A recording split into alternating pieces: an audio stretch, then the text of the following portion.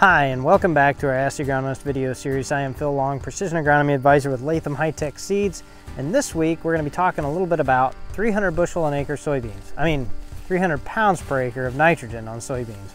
So both of those things kind of sound crazy, but I want to talk to you a little bit today about why we're doing what we're doing. So we're in the middle of our high-yield soybean plot out here, taking a look at where I put about 300 pounds of nitrogen side dress on these soybeans and some of the differences. So why is this important? Well, we talk a lot about why soybeans don't yield so much. Well, unfortunately, we have to get to the point where we have enough nitrogen for soybeans. Typically, we see 50 to 75% of that come from the nodules and the roots. So that leaves another 25 to 50% of that coming from the soil or nitrogen that we put down as fertilizer. So we need a lot. If you're looking at an 80 bushel an acre crop like we sometimes hear about, that's requiring about 430 pounds of nitrogen in the soybean plant to take up throughout the year. So it's got to come from somewhere. So I put this down side dress, and I just want to show a few of the differences here. I've got the same soybean here on my left, your right, that did not have nitrogen on it, and these roots look a little smaller, but I have a few more plants here. But if you look at them up close, the ones that had 300 pounds of nitrogen on them have a little bit of a common theme, and that is most of the nodules are right around the taproot, the very inside part of the root system. It didn't make its way out onto the lateral roots more, compared to these ones that didn't have any nitrogen on them, where there's a lot more nodules out here, even much further out on the lateral roots. So why does that happen?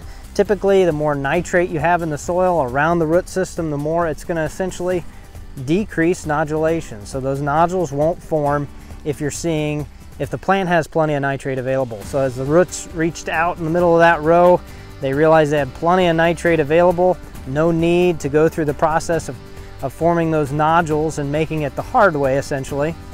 So are we replacing what these nodules are already doing for us? Well, yes, to some extent, and we'll find out if there was a benefit.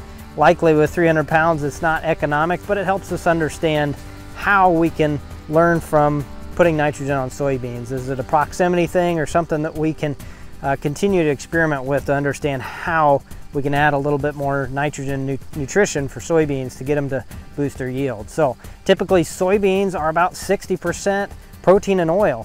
Contrast that with corn. Corn is about 75% starch. Takes a lot less energy from the plant to produce starch, so hence why soybeans have lower yields than corn. Always have and always will. So I just want to mention before we finish up here though too, that where we're at in the season, where most everybody's at, it's about R5. I pulled one of these pods off the top 4 nodes, and if you look at it, there is, hold it up to the light, there is 1/8 of an inch soybean in the pod, so that means we're at R5. And this is a very critical time for soybeans, and I mean that because everything's changing. So halfway through R5 onto R6, essentially the growth is going to stop, the branching is going to stop, all that stuff's going to slow down and refocus on putting all the nutrients from the leaves into the seed. So it's still going to be taking up nutrients, there's still going to be some root growth going on, nitrogen production by those nodules, until midway between R6 and R7. So when they start getting yellow, they're going to slow down on that, but there's still a lot going on in the plant. And I've mentioned before, when I compare things to hail damage, it's not fun to think about, but if you think about it in terms of hail damage, if we were to strip all these leaves off here at R5, we could lose approximately 75% of the yield potential.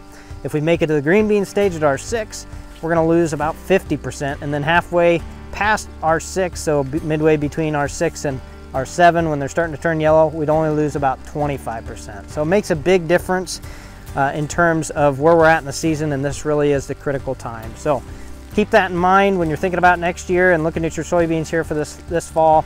If you have any questions about nitrogen or anything else on soybeans, please reach out to us at 1-877-GO-LATHAM or visit us on our website at lathamseeds.com. Thanks for watching this week's Ask the Agronomist.